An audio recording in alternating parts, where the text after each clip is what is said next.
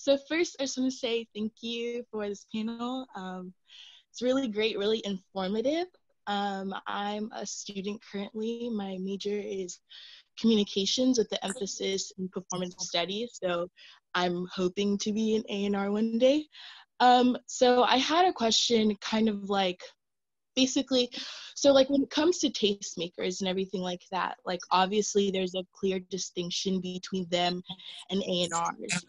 And I've kind of had a question, do you guys, any of you, feel like you guys have kind of become like the tastemakers in a way because of the platform that your record label gives you? More specifically, like Ericka, for example, because I did get to go to your basement series. So kind of just wanted to know, like, do you guys kind of like feel that you've been put in the position of being tastemakers for the culture and for the industry because of your position of being an A&R? I don't think it, well, I'm glad you got to come to the basement. Welcome. Hey, girl. Hey. Yeah, it doesn't, when I started the basement, it wasn't because Epic had told me to start it. I really did that because I wanted unsigned artists to feel like they could come to me. Like sometimes people don't think that you're approachable. And so, you know, I wanted to make sure that, you know, like I'm in the streets, I'm in the building, I'm everywhere you need me to be, you know, I want to be able to just be accessible to you.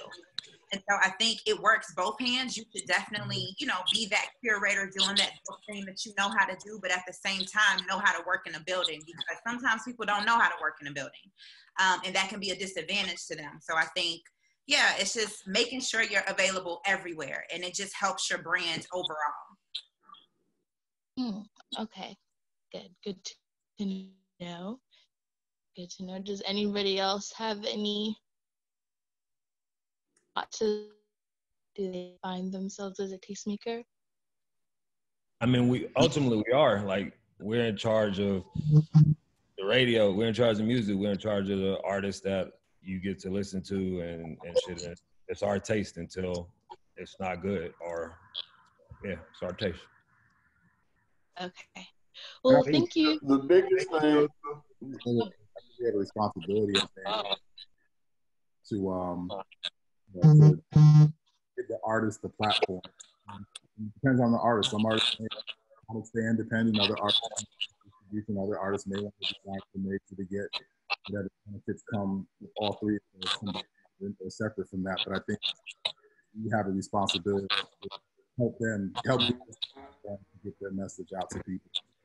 And I think we all kind of put in place what we'd like to get people who look like us, you know, an opportunity to message their music wide. I think can be an influence and inspiration to the generation coming up after.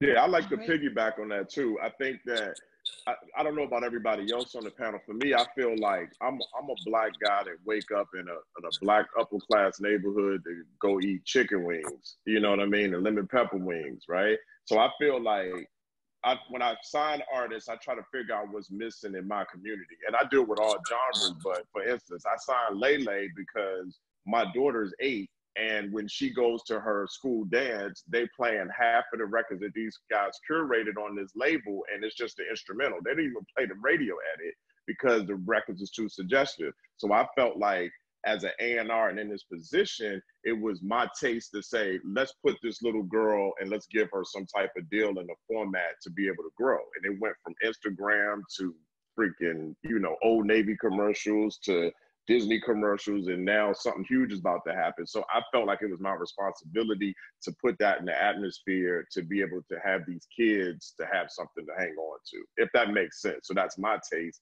and I feel like my responsibility, if that helps as a tastemaker. If that makes sense.